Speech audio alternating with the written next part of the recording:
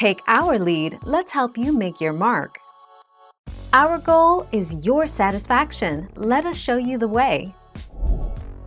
For over 900 years, the Crown-owned Windsor Castle has acted as both a private home and an official royal residence for the United Kingdom's monarchs.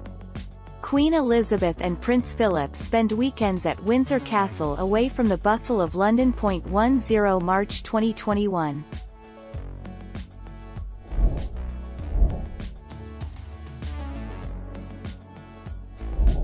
Make your mark, take our lead.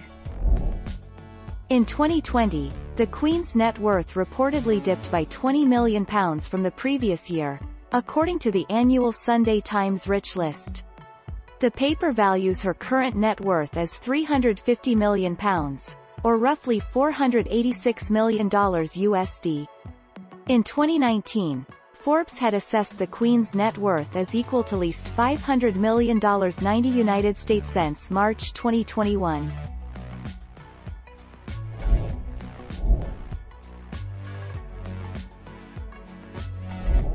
Make your mark, take our lead. Occupied royal palaces, such as Buckingham Palace, are not the private property of the Queen. They are occupied by the sovereign and held in trust by Crown estates for future generations.